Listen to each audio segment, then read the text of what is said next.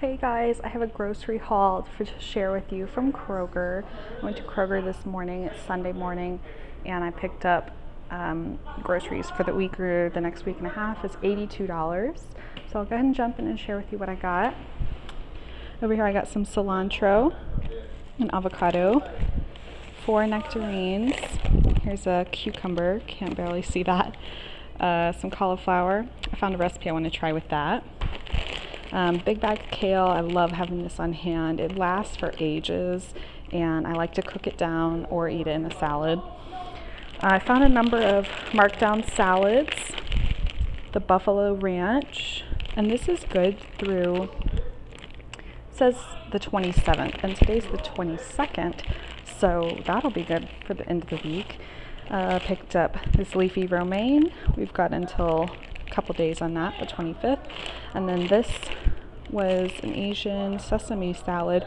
It needs to be eaten today. It says today's the best by date, so today or tomorrow.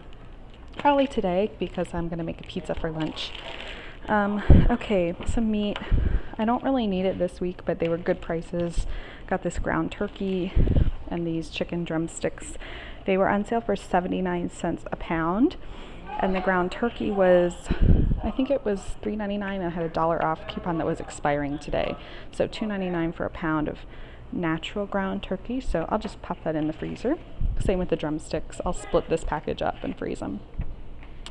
Okay, some things to stock the pantry. Green chilies, some enchilada sauce. I thought I'd make some enchiladas maybe.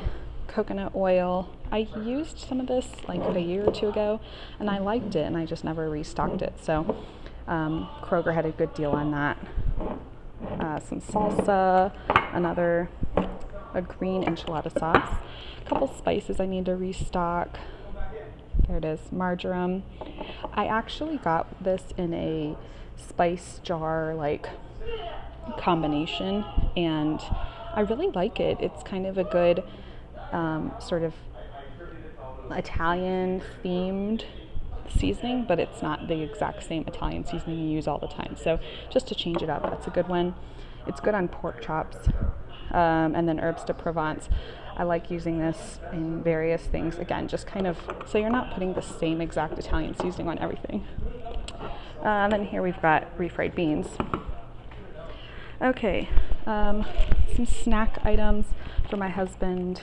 These cinnamon brown sugar Belvitas, some tortilla chips, a couple frozen items. These were on closeout, so thought I'd try them. The butternut squash. A couple smart ones here, just in case I don't have a lunch. And this pizza back here, just to have on hand, should I need that. Frozen lemonade is just a nice treat. Got some sweet creamer and K-cups for my husband. He started a new job and kind of trying to figure out what snacks to bring. Got some ice cream here, caramel candy crunch. I was hungry and that sounded so good. I'll enjoy that. A couple coconut waters, Dr. Pepper and LaCroix. Other items, a couple of these snack medleys, one with pretzels and one with nuts and cranberries. A pizza crust in case I want to make a homemade pizza. I have some pepperoni and stuff, so I'll probably make that and then leave the frozen one in the freezer for a day I need that. Corn tortillas for this enchiladas, and then these are the uncooked flour tortillas. Sorry, it's upside down. Those are great. I buy them every now and then because they taste really good. Okay, so that was everything for $82. Thank you for watching, and I promise I'll have more What's for Dinner videos up next week. I was on a business trip, so didn't get to post those. All right, thanks for watching. Bye.